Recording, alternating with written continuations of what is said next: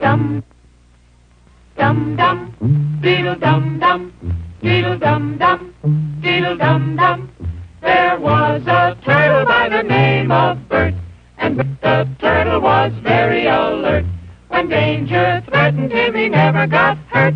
He knew just what to do. He ducked and cover, ducked and cover.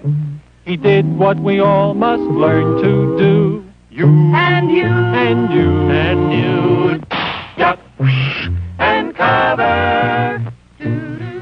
Be sure and remember what Bert the Turtle just did, friends, because every one of us must remember to do the same thing. That's what this film is all about. Duck and cover. This is an official civil defense film produced in cooperation with the Federal Civil Defense Administration and in consultation with the Safety Commission of the National Education Association. Produced by Archer Productions, Incorporated. Hey, Bert, come on out and meet all these nice people, please. Oh, all right. We really can't blame you. You see, Bert is a very, very careful fellow. When there's danger, this is the way he keeps from being hurt. Sometimes it even saves his life.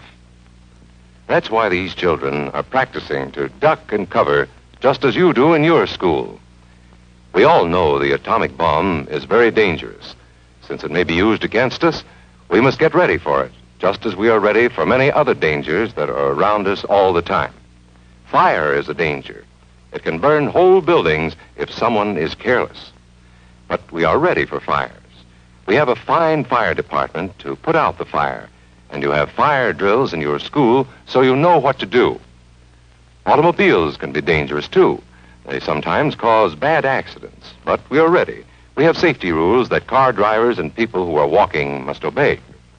Now, we must be ready for a new danger, the atomic bomb. First, you have to know what happens when an atomic bomb explodes. You will know when it comes. We hope it never comes, but we must get ready. It looks something like this.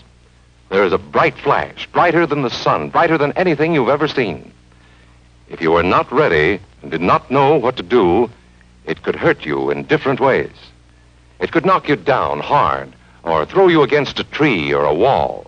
It is such a big explosion, it can smash in buildings and knock signboards over and break windows all over town. But if you duck and cover like Bert, you will be much safer.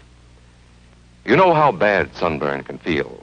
The atomic bomb flash could burn you worse than a terrible sunburn, especially where you're not covered. Now, you and I don't have shells to crawl into like Bert the Turtle, so we have to cover up in our own way. First, you duck, and then you cover. And very tightly, you cover the back of your neck and your face. Duck and cover underneath a table or desk or anything else close by. In Betty's school, they are talking about the atomic bomb, too. Betty is asking her teacher, how can we tell when the atomic bomb may explode? And her teacher is explaining that there are two kinds of attack, with warning and without any warning. We think that most of the time we will be warned before the bomb explodes, so there will be time for us to get into our homes, schools, or some other safe place. Our civil defense workers and our men in uniform will do everything they can to warn us before enemy planes can bring a bomb near us. You may be in your schoolyard playing when the signal comes. That signal means to stop whatever you are doing and get to the nearest safe place fast. Always remember, the flash of an atomic bomb can come at any time, no matter where you may be. You might be out playing at home when the warning comes. Then be sure to get into the house fast, where your parents have fixed a safe place for you to go. If you are not close to home when you hear the warning, go to the nearest safe cover. Know where you are to go, or ask an older person to help you. You know the places marked with the S sign? They're safe places to go when you hear the alarm. If there is a warning, you will hear it before the bomb explodes. But sometimes, and this is very, very important, sometimes the bomb might explode without any warning. Then the first thing we would know about it would be the flash. And that means duck and cover fast, wherever you are. There's no time to look around or wait. Be like Bert.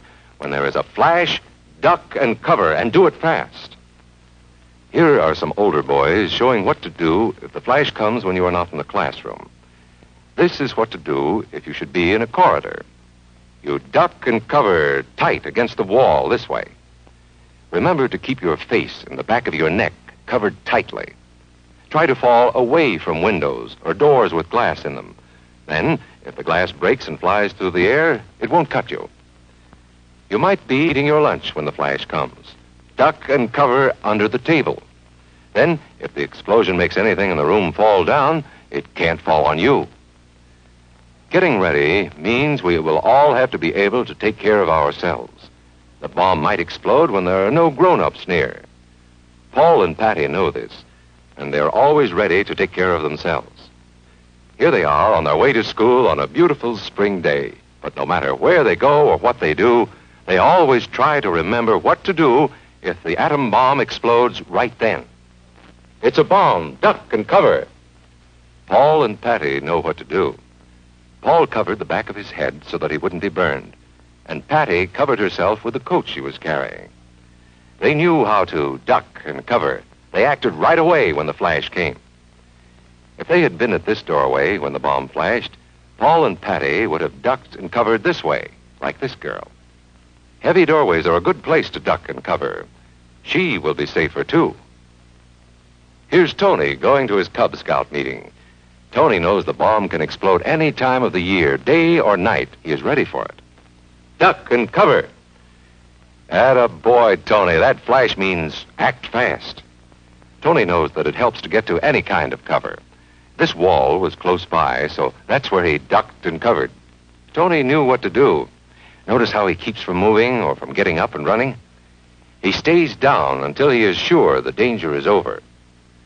The man helping Tony is a civil defense worker. His job is to help protect us when there is danger of the atomic bomb.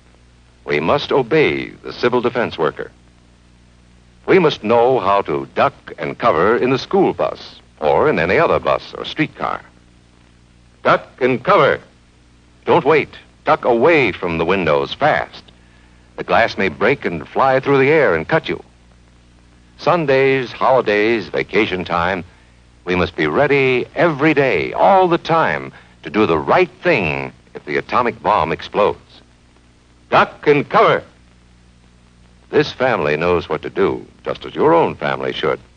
They know that even a thin cloth helps protect them. Even a newspaper can save you from a bad burn.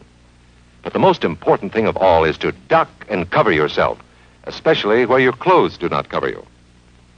No matter where we live, in the city or the country, we must be ready all the time for the atomic bomb. Duck and cover. That's the first thing to do. Duck and cover. The next important thing to do after that is to stay covered until the danger is over.